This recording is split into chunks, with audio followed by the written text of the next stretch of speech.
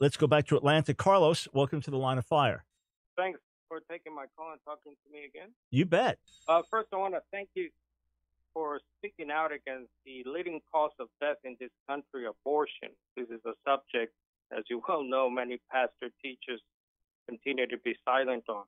I want to commend you on that.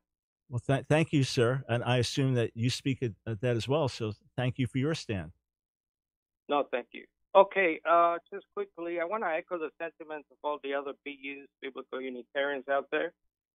And thank you for allowing this platform because we're sort of, trying to sneak our head in the door, as they say. So quickly, just a couple of comments, and then I'll get to my question. In First Chronicles 29, Solomon actually sits on the throne of Yahweh and is worshipped alongside Yahweh. Same in Daniel 7, the saints of the Most High God are worshipped alongside the Ancient of Days. And Revelation 3, Christians are said to sit on the throne with the Father and the Son. And in that same chapter, in verse 9, they are all worshipped. My question is related to worship. If one has to be God to be worshipped and prayed to, how do you understand Isaiah 45:14, where the nations obviously in the future will both not just worship, but also pray to Israel? And you can check the Hebrew on that and also the Greek. Thank you. First, thank you for your gracious spirit and your humility in presenting things. Much appreciated. Thank you for your questions that are very fair questions and that are thoughtful questions. So much appreciated on all those points. And again, yes, I'm giving, quote, biblical Unitarians, but I don't believe you're biblical, right? Giving you a platform, but my goal is to expose error. My goal is not to get people to consider your viewpoint, but to allow you to challenge me in the presence of my hearers. And my goal is to expose the error and to call you to recognize the glorious eternal Son who, with his Father, created the universe. Remember, Isaiah 44 says that when he created, there was no one with him. He created by himself. And yet the New Testament explicitly on several occasions says that he created with and through his Son, who was before all things and through whom all things hold together. Okay, so a few things. Daniel 7, the end of the chapter, I do not believe that palach in Aramaic, that refers to the word for worship there, refers to the saints. I believe it is saying that it goes back to him, namely the Son of Man, to whom all dominion and authority is given. That's first thing.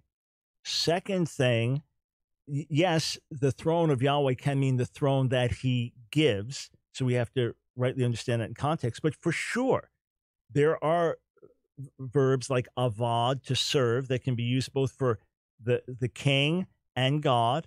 Hishtachava, to do obeisance to, that can be used for both the king and God, even an earthly king, absolutely. And when people bow down and worship Jesus in the Gospels, it does not necessarily mean that they worshiped him as God, just that they did obeisance to him.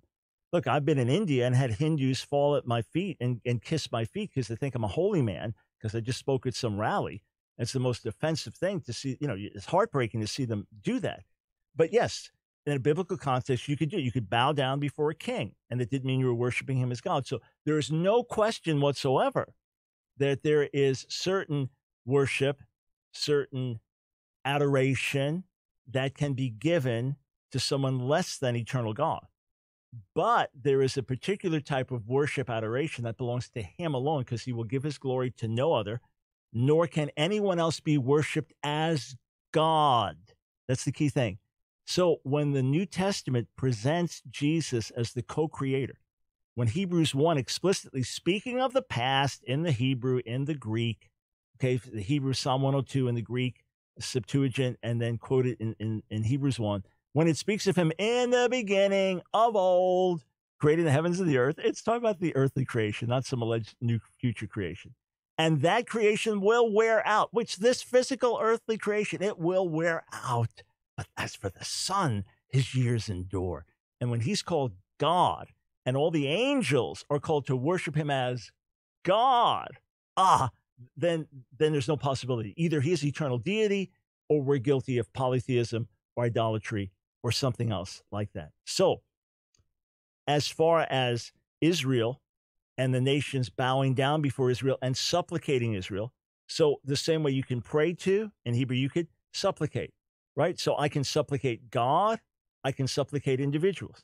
So excellent parallel to point out, Carlos. But again, do you supplicate Israel as you supplicate God? For example, John 14, where Jesus says, pray to the Father, but then he says, if you ask me anything, I'll do it. That's only what God can do. Or Stephen saying, Lord Jesus, receive my spirit. That's a divine act. A human being can't do that. So it's the nature of the prayer. It's the nature of the worship. I'm really disappointed that the first caller refused to see that at the end of Revelation 5, the identical worship goes up to God, all praise, honor, glory, dominion, power, to God and to the Lamb. Unless the Lamb is eternal deity, that's blasphemous. And remember John 8:58, when Jesus says, before Abraham was, I am, not I was or I've always existed in the mind of God, but before Abraham was, I am, they pick up stones to stone him. Why the offense?